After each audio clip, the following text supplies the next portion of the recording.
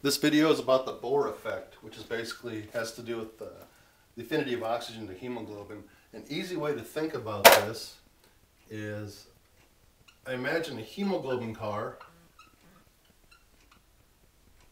with 4 oxygen tires.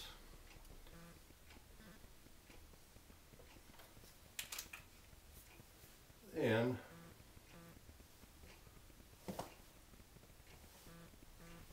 the car goes into an acid tunnel and the tires fall off. It's kind of the concept.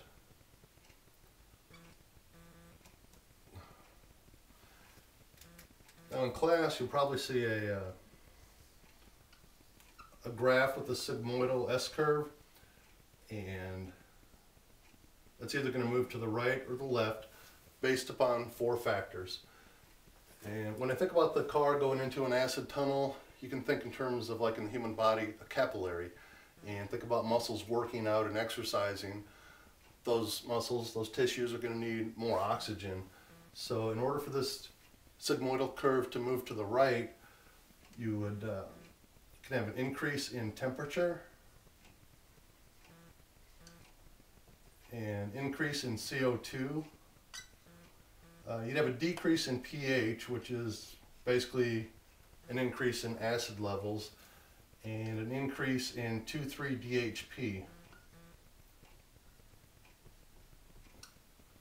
or DPG.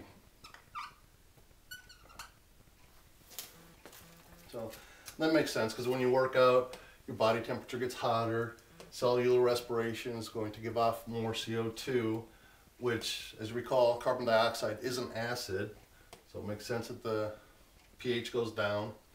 The 2,3-DPG, that reminds me of one of those crazy things we learned in glycolysis, you know, one of those 2 stages, but that's how I think of that in terms of exercise. It's actually a pretty cool story in and of itself.